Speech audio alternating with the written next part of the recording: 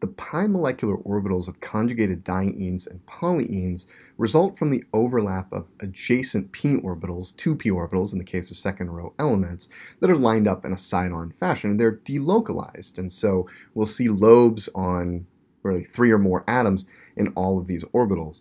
In this video, we're going to survey the molecular orbitals of conjugated dienes and polyenes using a program to calculate them. So you won't be expected to draw molecular orbitals of conjugated polyenes from scratch. By no means. Those will be provided where needed.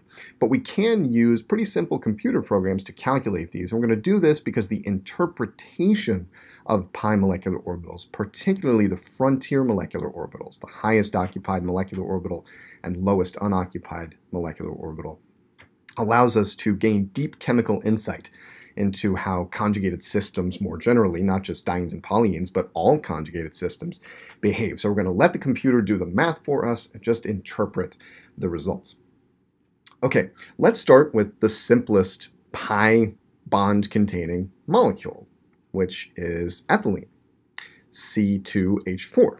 If we look at ethylene, it's got a pi molecular orbital, pi bonding molecular orbital, and a pi antibonding or pi star molecular orbital. And these shapes should be pretty familiar from your prior experience.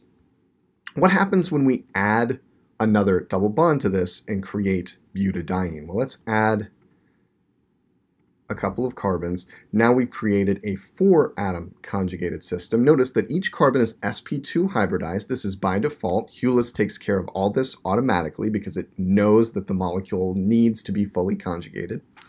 And as we've added 2 more carbons, 2 more p orbitals, we now have 4 pi molecular orbitals rather than 2. At the lowest energy, we have no nodes at all. All of the p orbitals are lined up in phase. The highest occupied molecular orbital here has 1 node between carbons 2 and 3 right here, and the lowest unoccupied molecular orbital has 2 nodes. And we see this relatively familiar pattern of the number of nodes increasing as we go to higher pi molecular orbital energies. Another thing to point out here is this gap between the highest occupied and lowest unoccupied molecular orbitals. It shrinks as we add more atoms. Watch what happens if I go back to ethylene here briefly. Notice here that the HOMO-LUMO gap is about 2 units on this scale, the gap between the highest occupied and lowest unoccupied molecular orbitals.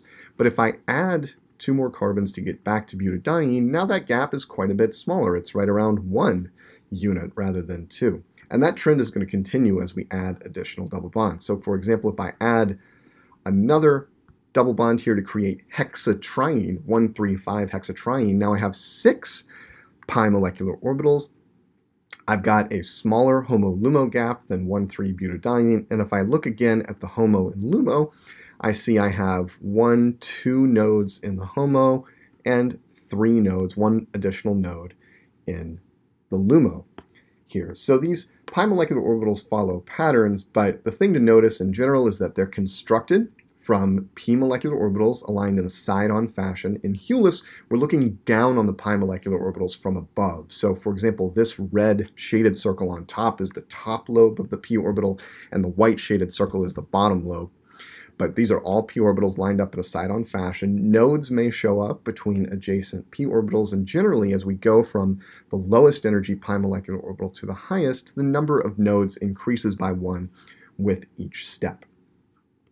The lobe sizes may be something that's catching your attention. For example, we notice the lobes are larger in this lowest energy orbital in the internal carbons, at the internal carbons rather than the outer carbons. Don't worry about this too much. It's going to become more important when we start throwing heteroatoms into the mix, which is going to happen later. For conjugated dienes and polyenes that are all carbon, hydrocarbons, this difference in lobe size is not a huge deal, not something we're going to worry about too much. Because we're going to focus so much on the frontier molecular orbitals, the HOMO and LUMO, I want to leave you with a little trick for drawing the HOMO and LUMO of a conjugated polyene from scratch. Now this only works for conjugated polyenes. That means hydrocarbons only, no heteroatoms in the conjugated system, and we need an even number of carbon atoms so that the structures Lewis structure has a pattern of alternating double and single bonds. As long as all these conditions hold, this little trick will work. Let's start with the HOMO trick. So the HOMO trick is that the HOMO resembles the Lewis structure of the molecule with all atoms neutral, that dominant standard Lewis structure with alternating double and single bonds. And when we say resembles, we mean there's constructive overlap everywhere we see a double bond in the Lewis structure. So for example, for 1,3-butadiene, we see a double bond here, and notice there's constructive overlap between the p orbitals here. We see a double bond here, and there's constructive overlap between the p orbitals here, and where we see a single bond, there is a node in the orbital. So the HOMO looks like this, and this holds regardless of the length of the pi system. For example, if we look at 1,3,5-hexatriene and consider the HOMO of this molecule, well, it again has constructive overlap everywhere we see a double bond and a node everywhere we see a single bond. And this is the highest occupied molecular orbital only. Now, if you want to verify this trick, I encourage you to dig into Hewlett and throw these molecules in and examine their HOMOs just to verify. Or you can rewind the video and take a look at the HOMOs that we looked at earlier. They do fit this pattern, and regardless of the length of the pi system, 2, 4, 6, 8, 10, as long as it's a conjugated polyene or diene or alkene, this will hold. The LUMOs also follow a pattern. It's a little bit more complicated to get a handle on, but it will make sense, particularly once we compare to the HOMO. So the LUMO resembles what we might call an alpha-omega diradical structure. We'll draw that out in a second, but I want to show the orbitals first. So for 1,3-butadiene, we have now destructive interference, or a node where we see each double bond, and constructive interference in the middle.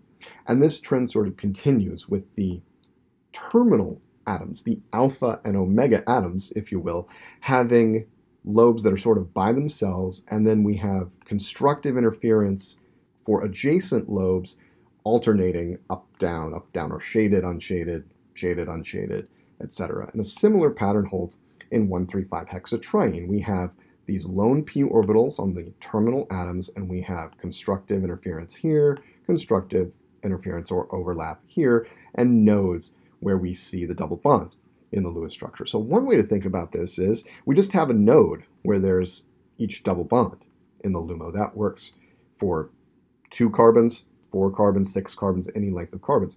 Another way to think about this is it's sort of like the resonance structure where we have an unpaired or radical electron on the end of the pi system. So we have a sort of a diradical structure with radical electrons by themselves, and we've got double bonds here. So you can see in this resonance form where we have double bonds, there is constructive overlap. And where we go from a radical to a double bond, or where there's a single bond, we now have a node. So this is another way to think about the LUMOs of conjugated polyenes.